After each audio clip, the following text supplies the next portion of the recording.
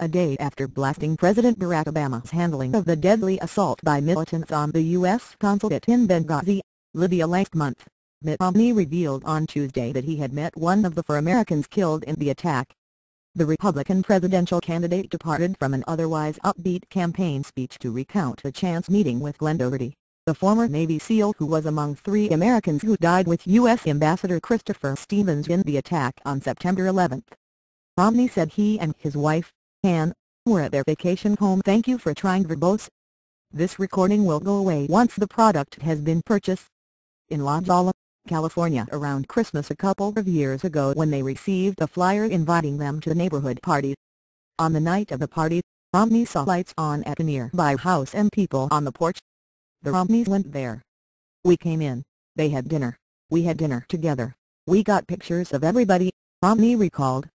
It turns out this was not the neighborhood party. This was a family having a party with their friends. There were several military people at the party. Doherty was thank you for trying verbose. This recording will go away once the product has been purchased. One of them, Romney, the former Massachusetts governor, said he learned that Doherty was from his home state. Doherty told Romney he had served in the Middle East, cared about the people there and looked forward to returning. You can imagine how I felt when I found out that he was one of the 2 former Navy SEALs killed in Benghazi on September 11, Romney told the crowd in Ottawa, pausing for a moment.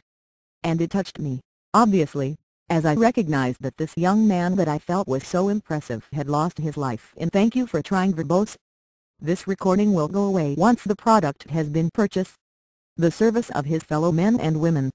Romney did not identify Doherty by name, but his campaign later confirmed that Romney was referring to Doherty, 42, who lived in Encinitas, California. Romney said the death of Doherty, who was working as a security contractor in Benghazi, was an example of America's leadership role in the world and why it must be maintained. The Republican nominee has been telling personal stories on the campaign trail lately to try to show the warmer side to his sometimes stiff personality, and counter Democrats' thank you for trying verbose. This recording will go away once the product has been purchased. Portrayals of him as an elitist who is out of touch with the concerns of most Americans.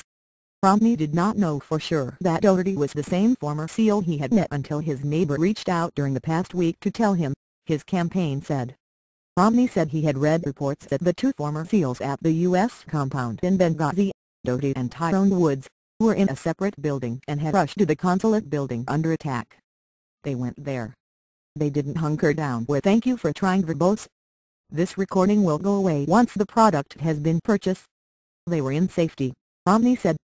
They rushed there to go help. This is the American way. We go where there's trouble. We go where we're needed.